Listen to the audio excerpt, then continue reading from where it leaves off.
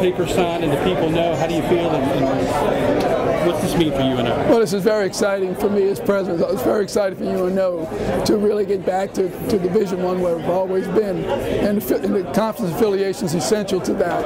And it's just an exciting day for the whole university. What are plans for UNO athletics as you go forward into the future?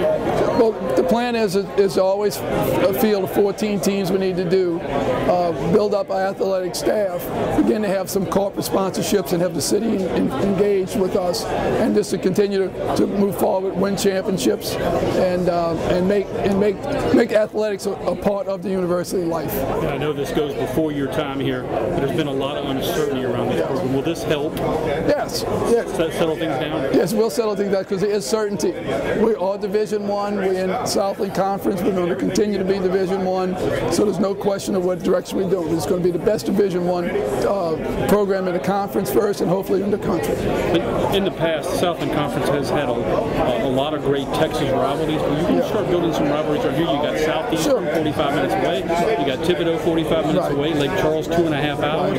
Talk a bit about the Louisiana portion of this. Right. Well, I think it's exciting that we're in the UL system with other schools in the conference. So we'll have a natural UL system rivalry with Nicholls State, Southeastern, McNeese State, and Northwestern State. And so I think we can actually have a Louisiana rivalry just like the Texas schools have had.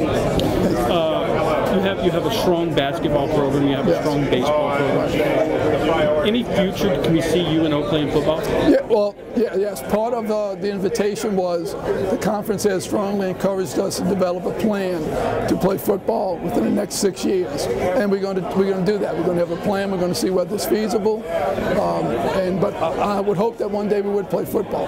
Now, this university, since 2005, has been on the comeback.